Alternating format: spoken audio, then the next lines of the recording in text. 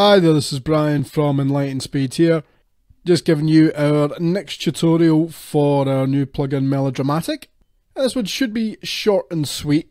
We're simply covering the scales sequencer, which is this lane here at the bottom. So how we've set it, just to make things easy to see how it works, we've set it as 1 bar for the rate. We are on the melodic inverter channel C. And then step for step, you can see that we've programmed in A, B, C, D. So what that will roughly translate to is the first bar will be on scale A, the second on scale B, third on scale C, fourth on scale D. And we're going to use an input source, which should be familiar to just about everyone. It's the Kalimba groove, it's the default patch of Polystep. And we're finishing up with a patch off of ID8 for the sound. So just going to quickly give you a listen to how this sounds.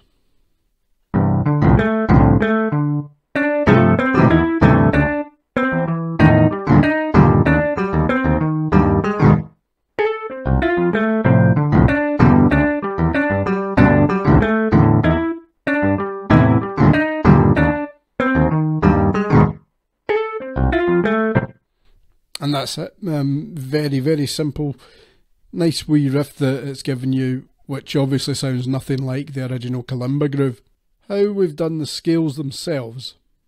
Well, each of the scales is controlled by the respective channels here. We have A, B, C and D. Now at this point, a wee bit of musical knowledge certainly doesn't hurt.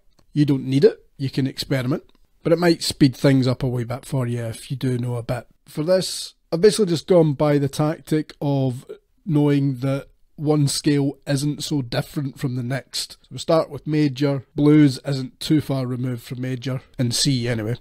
Spanish isn't too far removed from blues, flamenco isn't too far removed from Spanish. And then all I've done is changed the key that these are in, just so it matches up a little better than going C to C to C to C, which wouldn't sound particularly good, or it sounds a bit off, basically.